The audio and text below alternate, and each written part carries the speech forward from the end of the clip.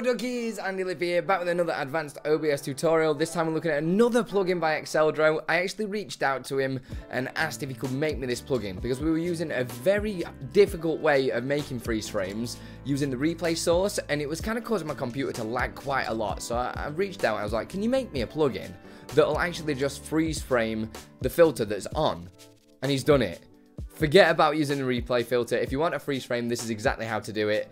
Before we get into it, like the video, also subscribe, put your rock over the stone, let's go.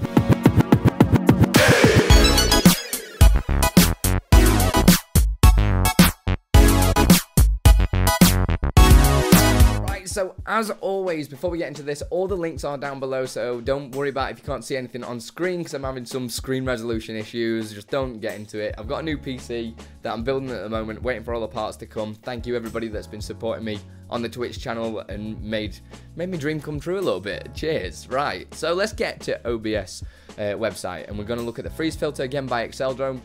Go and check out his YouTube channel. Check out the rest of his plugins, they're all amazing. I'm covering every single one of them because they are just so unique and so useful. So to install this, we hit download. You'll get your options as always, Windows 32, Windows 64 and Mac OS. I'm using Windows 64.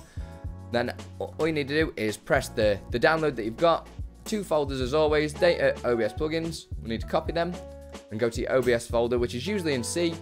Program files 86 for me, depending on what version of Windows you're using. And then OBS-studio, all lowercase. Paste it directly into that folder. If you've already got this installed and you don't need to update it, you just press replace files in that destination. If you've not got it before, it will just ask you to authorize the copy and move it into that folder. So just press yes to everything, and that is it. Restart your OBS. I usually like to make sure you close OBS completely when installing any new plugins. If it's not there for any reason, you need to update Visual Studio. You can just Google that and it will come up with a link. It's usual basic stuff like that. Then, to get this to work, this is such a cool filter, alright? Before, when making freeze frames, we had to do so many different things and create different scenes. Now we just select the source. I'm going to use the game cam, which is this one, as you can see just here. I'm just going to press right click, go to filters. And I've actually already added one there, but I'm going to add a new one. You press plus and go freeze. I'm going to call this freeze test. Oops. And then that is it. The filter is on. You can still hear me. If I tick that button, I become unfroze. Press it again. Frozen again. Moving. Freeze. Moving. Freeze. Easy as that. And it's using absolutely zero CPU usage, as you can see just here. I know my CPU usage is not great just with the setup that I'm using at the moment. So don't worry about that. Don't worry about that.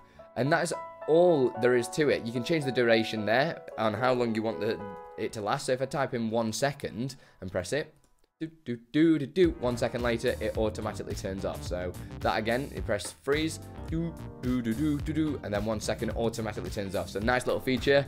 Exceldro definitely is going to add more things to his plugin. So if you've got any requests, go and send him a message. He's a really down-to-earth guy, and yeah, he's just sick. All right. So setting that up on a hotkey, as always, go up to File, go down to Settings, and go to Hotkeys. And now we need to look for this source. So this is NS Game Cam for me. So I need to go to, it should be down here somewhere. NS Game Cam. There we go. You've got Enable Freeze and Disable Freeze. Just put whatever you want in there as your command. So I'm going to use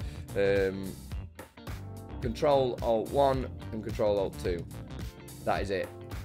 Press Apply. And when I press Control Alt 1, oops, not when the menu's open, it'll freeze. Control Alt 2, I'll start getting moving again. And then to add that to your Stream Deck, all you need to do is create another hotkey, or you could do a hotkey switch, and that'll have both keys on. I'll do more tutorials on Stream Deck if you want. Let me know by pressing the like button. But that is it. Such an easy tool to get freeze frame, and it's so light, it will not affect CPU or anything like that. If you've enjoyed this video, like it. Also subscribe, because I'm doing so much more content to help you guys with streaming and the stuff behind the scenes. Put your rock over the stone. Let's go. See you later.